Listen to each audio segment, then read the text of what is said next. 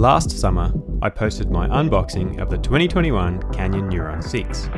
To date, that video has had over 20,000 views, which tells me there's plenty of riders who wanted to know whether or not the Neuron is the bike for them.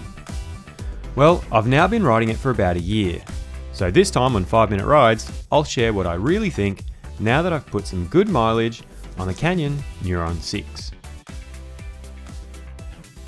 You've seen me give this bike a serious run for its money, with fun stuff like this, and more. And you've seen your share of not so fun crashes too. The Neuron 6 is the entry-level AL model.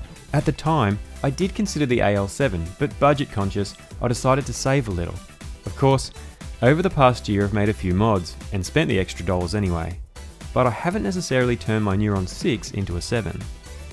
After my Greenvalleys video, some people were surprised by my riding, leaving comments like, "Wow, all this on a Neuron?" Yes, 130mm of travel front and rear is a trail bike, not an enduro bike and not XC. But somewhere in between is quite perfect for the diverse range of trails I ride. I only have room for one bike, so a do-it-all mountain bike is what I needed. And from technical trails with rocky climbs to jumps, drops and flowy downhill, the Neuron has been my faithful steed. It's a comfortable bike. It pedals up and down easily. The dropper post is super convenient, and the Canyon frame is clearly a sturdy build, and I've enjoyed riding it. I have, however, made a few modifications over the past year.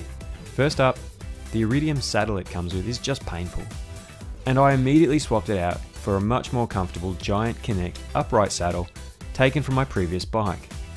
The only thing was that the Giant Connect saddle off my old bike was red and black, and I hated the way it looked on my new black and silver Canyon. So I actually repurchased another Giant Connect saddle with matching colours, and I've ridden happily ever after. My second mod was to go tubeless. Thankfully, the bike comes tubeless ready, so it was an easy upgrade, and I've not had a single puncture in 12 months of riding. My third mod was by force rather than choice.